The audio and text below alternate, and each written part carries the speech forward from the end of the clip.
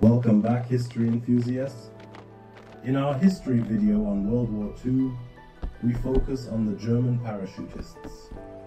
First, we look at their difficult training, and then we will shed light on one of the largest missions on Crete. The training of a paratrooper began with intensive basic training, characterized by discipline and physical fitness. From the beginning, it was clear that only the strongest and bravest would make it.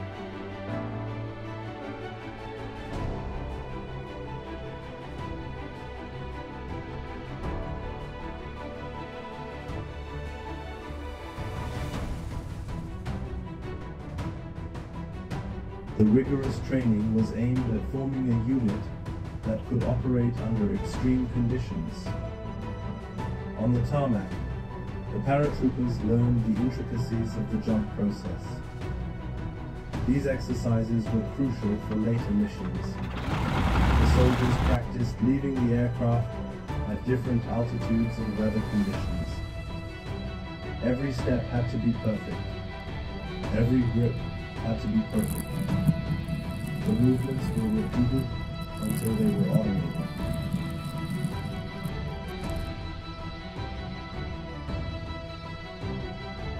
Preparing the equipment was vital. Each parachute was carefully checked and packed to avoid fatal errors. The parachutes had to work reliably under extreme conditions. The paratroopers learned to pack their equipment blind to be safe even in stressful situations.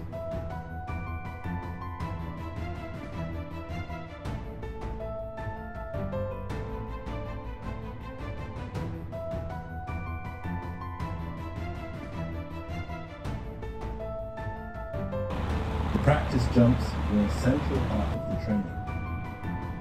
From the first jump to routine execution, each jump strengthened the soldiers' skills and confidence. They had to adapt to different heights and conditions in order to be ready for an emergency. The first jumps were often associated with fear, but with each subsequent jump, confidence in their own abilities and equipment grew.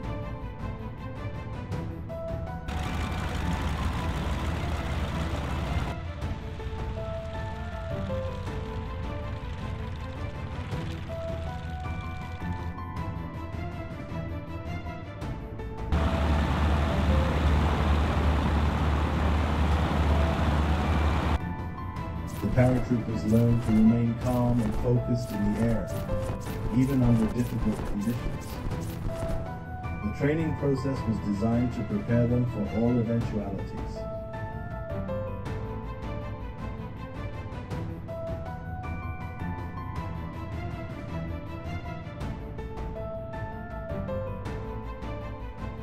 The long, intensive training phases ensured that the soldiers remained calm and could act precisely even under pressure.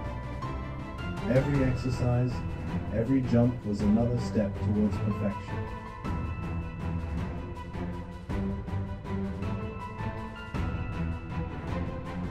At the academy, the paratroopers received comprehensive training. From physical fitness to tactical exercises, each soldier had to demonstrate mental and physical endurance.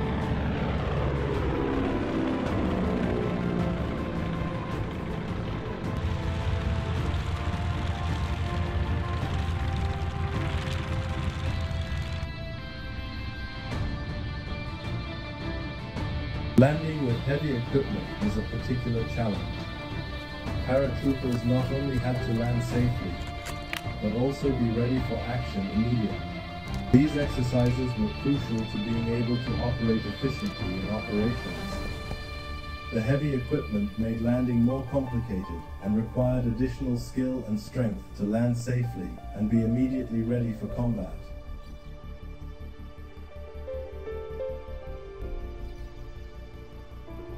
May 1941. German paratroopers prepared for one of their greatest challenges, the capture of the Greek island of Crete. Operation Mercury was a risky airborne operation. The Allied defenders, mainly British, Australians and New Zealanders, were well prepared.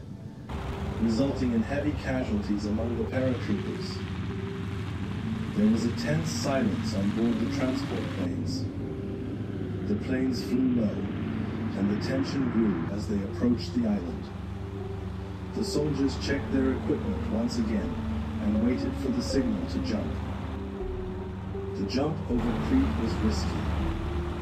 Enemy fire and the difficult terrain made landing difficult.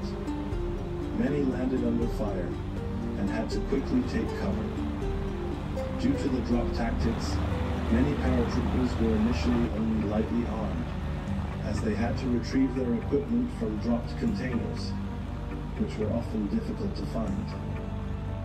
After landing, the troops formed up and prepared for the upcoming battle. The paratroopers readied their weapons and took up strategic positions to surprise the enemy. The tension was palpable, and everyone waited for the order to attack. The fighting for Crete was intense and fierce. The paratroopers encountered tough resistance. The battle lasted several days, and every decision could affect the fate of the soldiers involved. Despite heavy losses, the paratroopers fought on. It was vital to capture at least one airfield to secure the urgently needed supply of weapons and ammunition. Maleme airfield was well defended by New Zealand troops. However, a mistranslation of the order to hold the height at all costs resulted in a strategically important hill being abandoned by the defenders, allowing the capture of the first airfield. Operation Mercury demonstrated the bravery of the soldiers involved. However, it is important to remain aware of the responsibility and crimes of the Nazi regime and never forget them. These events shaped later warfare and highlighted the risks of airborne operations behind enemy lines.